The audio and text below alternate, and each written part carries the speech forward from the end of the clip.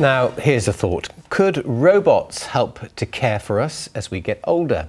It sounds futuristic, but this afternoon a new research lab opened in Bristol to investigate the possibilities. As well as finding out what tasks robots could do for us, scientists are also keen to discover how people actually react to them. We sent our business correspondent Dave Harvey to meet Molly, a robot carer.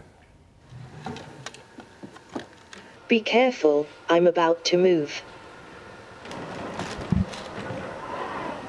Captopril should not be taken on an empty stomach. You're quite right, Molly. I'll have a sandwich before I take my medicine. Now hush. We need to explain to these people what in the world is going on. We're in a kind of flat of the future. They've rigged this place up to help us imagine what it might be like when perhaps I can't do as much around the house and I need some help from maybe a robot like Molly.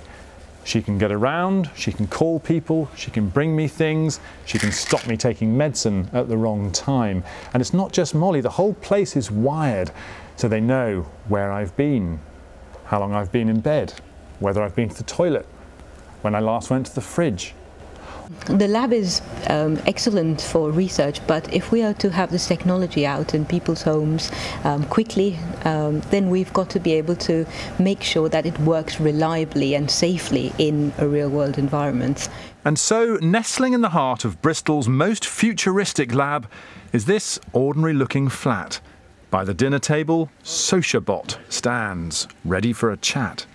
But just as vital to the research, older people and the professionals who care for them, providing a reality check for the robot scientists. I think it's good. What I love about their approach is they're working with local older people, so they're not just assuming that they know what's best for them. They're getting these guys in here, they're testing it, they're working with them so that we will be able to have things that are practical and usable and will make a tangible difference to people's lives. And something else is different here. The money. The new lab's not being paid for by a global industrial company, but by a Bristol charitable society. In fact, many of these people who've come to the opening day today are the donors, the supporters of the local charity that's paid for this place. But I wonder, what do they make of Mum being cared for when she's old and frail by a robot? Mum will be looked after by people and doing the better things that they want to do, and really difficult things we think robots can help a lot with. And it's not just about direct health issues, it is about loneliness as well, and robots can play a big part in... It's quite a vision of the future. Dave Harvey, BBC Points West in Bristol.